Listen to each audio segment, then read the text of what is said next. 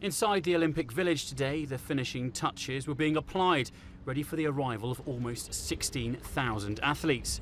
But whilst the village might be almost ready, it seems the security plan isn't.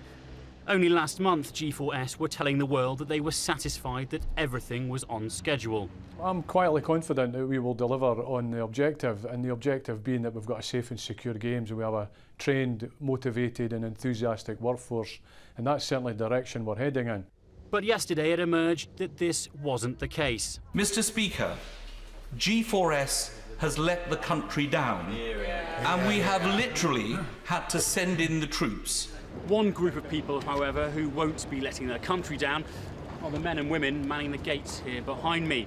For they do as they're told, they do their duty time and time again. A duty that's been very much appreciated here in London. I just want to say how grateful I am to everybody in the armed forces who's going to be helping out during the Olympic and the Paralympic Games. I know you're going to do a brilliant job. Anybody who goes to Wimbledon and sees what a wonderful job the armed services do in helping people, in searching people and getting people into that venue will know that you will add a great deal of efficiency and tone to the occasion. With the Games fast approaching and the athletes on their way, the pressure is now mounting on organisers to recover from this rather embarrassing oversight. With RAF Typhoons now stationed at RAF Northolt and HMS Ocean arriving at Greenwich this weekend, the time for talking about the security plan is almost over. And what must be put into action is a plan that is now deploying more members of the armed forces than there are athletes in the village. James Banks, Forces News, London. Questions about the Olympic deployment were inevitable at today's scheduled meeting of MPs on the Defence Committee, with the Defence Secretary Philip Hammond and the Chief of the Defence Staff, General Sir David Richards, both appearing. James Hurst is at Westminster. So, James, what was said?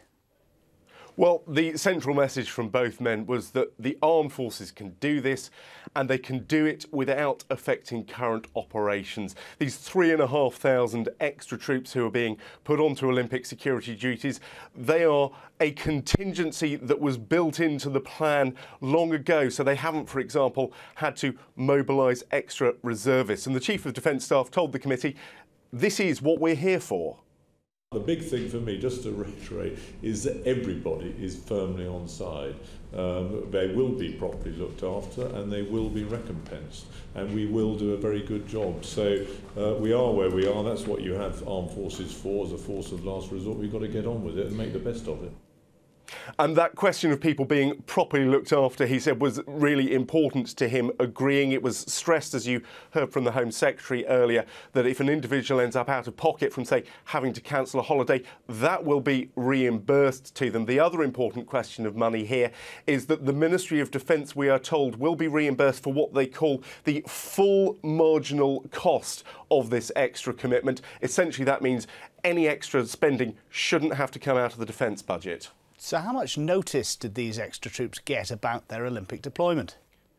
Well, there's been something of a political wrangle about who knew what when up at the top. The sense I've got from people I've been hearing from today is certainly the armed forces knew at the very least a number of days ago that this extra deployment of the contingency troops was a very real possibility. Notice to move was shortened for those on standby at the weekend. The Defence Secretary told the committee that the actual decision, the button was pushed within the last 48 hours. That's when people were told, but he says it shouldn't have come as a great surprise to anybody involved. There was a contingency plan with people on notice and a reserve being held. The decision that has been taken in the last 48 hours is to deploy that reserve, an additional 3,500 people that now will be deployed, not held in reserve for possible deployment. They will be deployed. The arrangements to make facilities available for them for accommodation and so on have now been or are in the process of being contracted. That decision has now been taken. I think that answer does illustrate that although there has been perhaps some notice to plan this, the plan is not yet fully formed. Some of those practical things, details like accommodation, still being finalised.